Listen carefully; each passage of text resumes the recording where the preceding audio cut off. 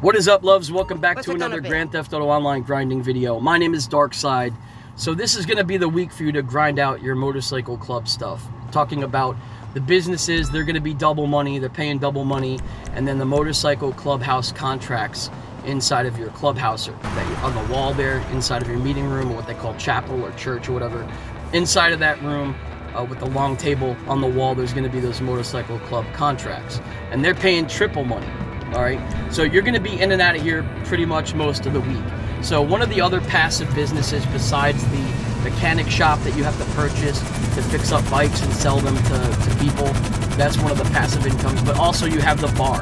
All you have to do is go and do a bar resupply run and bring the truck back full of liquor back to your motorcycle clubhouse. Now you're going to see here basically what I wound up doing is I went out to the location and I called in a cargo bob.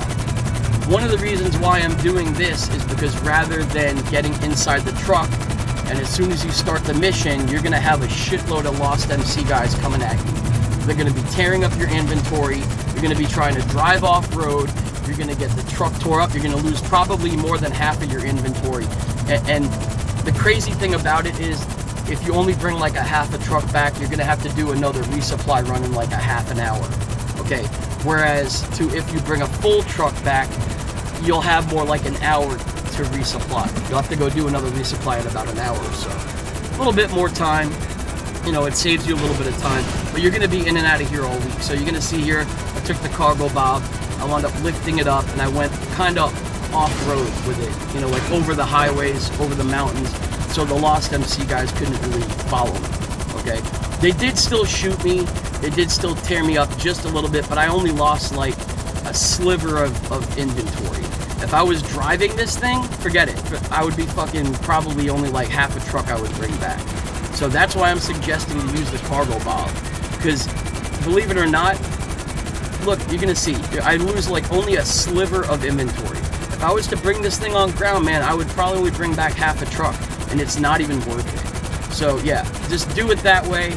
Pick it up with a cargo bob and kind of, you know, just dodge all the MC guys, because they don't go off-road, the Lost MC guys. They don't follow you up into the mountains or nothing, which is kind of weird because, and also, like, how slow this fucking cargo bob is going. I could lift up a tank and bring it to my bunker faster than I can this truck. And I guarantee that this truck full of liquor isn't even half the weight of a fucking tank. It doesn't even make any sense, but it's going so fucking slow. Like, really, really slow. But yeah, right over here, I came over the city, over the mountains, and I wound up going and setting it down gently. Don't drop it down from a high height, because then you're going to take more damage on your inventory. Kind of just set it down, unlatch it, and then drive it into the yellow spot and deliver it, and then that's it. And then you will probably have to do it for like an hour again. Trust me, it's so much easier using a cargo bob to do this shit. It doesn't pay you a lot of money, but it is a little bit of extra income.